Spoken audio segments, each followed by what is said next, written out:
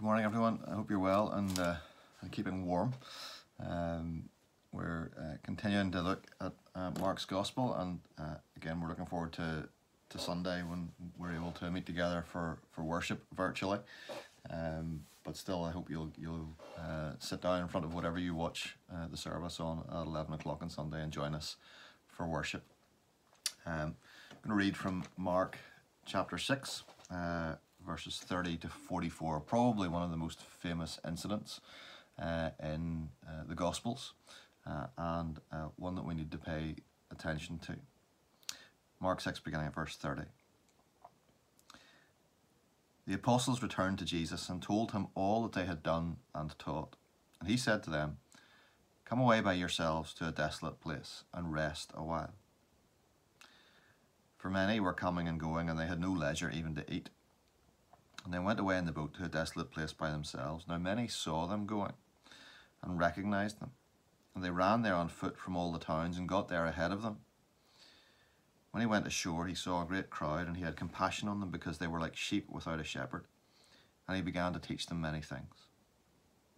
When it grew late, his disciples came to him and said, "This is a desolate place, and the hour is now late. Send them away to go into the surrounding countryside and villages and buy themselves something to eat." But he answered them, "You give them something to eat." And they said to him, "Shall we go and buy 200 denarii worth of bread and give it to them to eat?"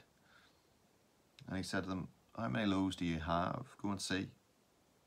When they'd found out, they said, 5, and 2 fish. Then he commanded them all to sit down in groups on the green grass. So they sat down in groups by hundreds and by 50s. And taking the 5 loaves and the 2 fish, he looked up to heaven, said a blessing, and broke the loaves and gave them to the disciples to set before the people. And he divided the 2 fish among them all.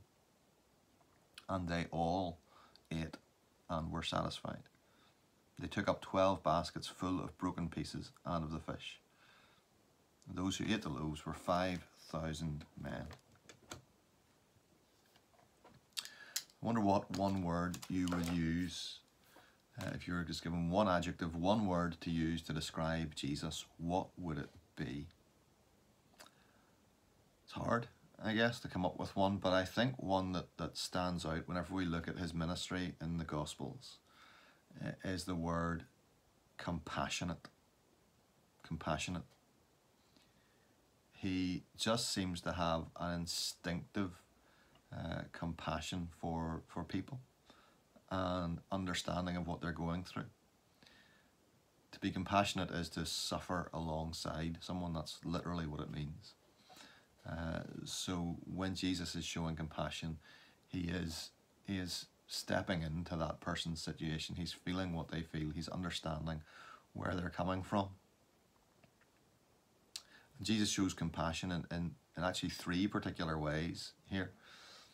He shows compassion to the apostles as they come back from their teaching tour, and he recognizes straight away that what they need now is rest. That they've expended themselves, they've given themselves, they've seen great things happening, and maybe they're coming back on a high, but he knows that what they need before they do anything else is to rest, to regroup, to recharge those batteries. And that's true for so many of us. We can keep going and going and going, but ultimately there are times when we need rest. We need Sabbath, the kind of Sabbath that he's built in to our lives, that 1 in 7 pattern. We all need that because we can't keep giving and giving and giving. We can't keep working and working and working. We need rest. And so he tells these disciples, "Come away by yourselves for a while and let's rest. Let's just relax and recharge our batteries." But he also displays compassion then whenever the crowd turns up at the place where they've decided to take their rest. This crowd see them going off. They follow them round the lake. Maybe they're keeping the boat in sight as they follow them round the lake, and they get to the place where this rest had been planned. It wasn't part of the plan that this place be crowded with people, but they come.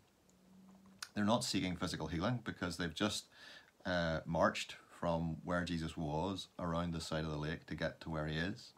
So they've not come for physical healing. They've come for his teaching. They're hungry for his teaching. They've never heard anything like it before. They want to hear more from this man. And he has, Mark tells us, compassion on them, because he sees them like sheep without a shepherd.